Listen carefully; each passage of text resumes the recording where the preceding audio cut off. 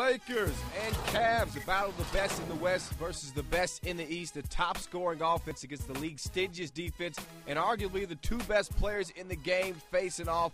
So plots obviously abound. Scary moment for LA at the start. Kobe Bryant guarding LeBron, injures his hand on this play, dislocates his ring finger on his shooting hand, gets it taped up. He's a warrior. He'd be all right. Gasol, also a warrior.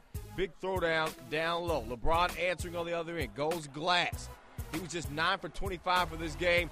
Big block. He always plays good defense stuff. Second quarter we go. Lamar Odom to Sasha Vujacic from the wing.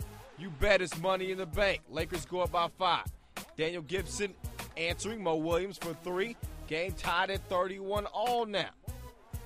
Later, Sasha to Lamar Odom. Uncontested one-hand smash. LA goes up by 4. Andrew Bynum doing some work in the paint. Jump hook is good. LA goes up 6, 37 to 31. Pavlovich responds, hits the 3. We got a game tied at 41 all.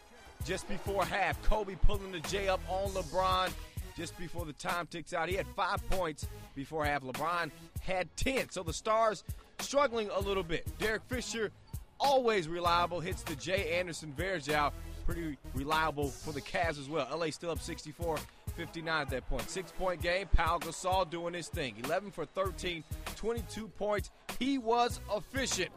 So was LeBron on this play, going left hand, smashing on Lamar Odom. Fourth quarter, Kobe hits the turnaround. Kobe scored 9 points during a 16-7 run to start the fourth. He had 20 points, 12 assists, 6 rebounds. But the Cavs won't go away. Mo Williams hits a 3, and LeBron tips in his own miss on an 11-0 run. LeBron, 23 points, 9 rebounds. LA would answer right back, though. They would turn this thing up and put a nail in the coffin. Derek Fisher, then Trevor Ariza.